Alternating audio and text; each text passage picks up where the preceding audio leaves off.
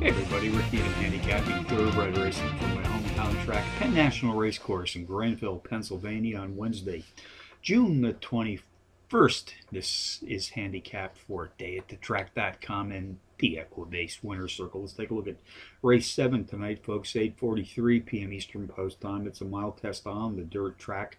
We have fillies and mares 3 years old and up racing for a prize of some $34,400. Contenders number 5, here's a reminder. Number 4, Ransom Past Due. Number 3, Spring Away. And number 1, Forest Due. Number 5, here's a reminder, is hit the board in power run fashion in 4 of the last 5 outings, including a trio of power run wins being embedded in this recent streak of racing consistency.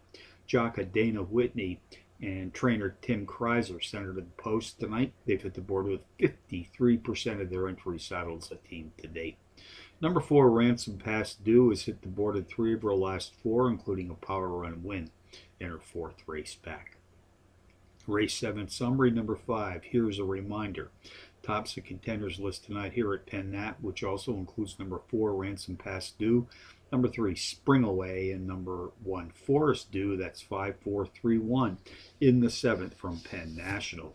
Wednesday long shots, Finger Lakes, race 2, the 4-to-1 shot. Number 7, Dancing Lion, takes the 2-level Trackmaster class drop. The overall speed leader in this claiming field, sprinting at or about today's distance of 5 1/2 furlongs on the dirt.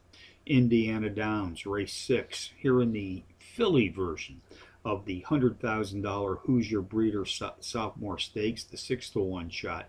Number 8, Roman Dance, has hit the board in power run fashion in 4 of her last 5, including a trio of power run wins being embedded in this recent streak of racing consistency. So from Penn National on a Wednesday night, Rick Needham for dayatthetrack.com in the Equibase Winner Circle, reminding you as always to please bet with your head, not over it.